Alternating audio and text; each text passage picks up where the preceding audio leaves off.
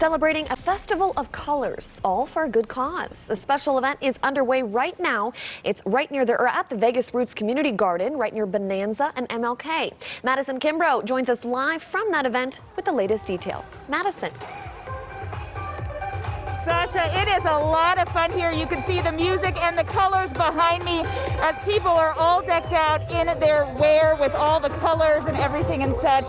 A lot of people came out. The event started at 3 o'clock, and there are arts and crafts. There's music, as you can hear, and tons of vendors. Now, take a look at the shots that we took earlier. For those unfamiliar of what Holi is, it's a popular ancient Hindu festival, also known as the Festival of Love and the Festival of Colors, celebrating growth as we approach a new season.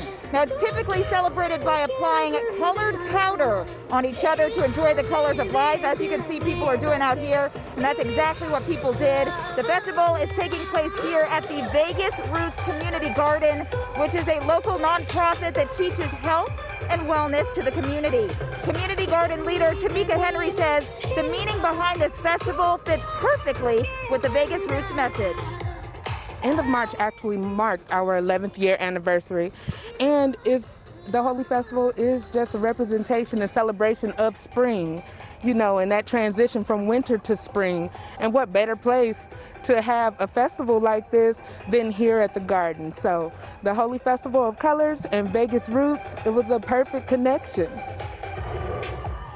Now, tickets are just $10 and available on site when you arrive. Admission is free for those 10 and younger.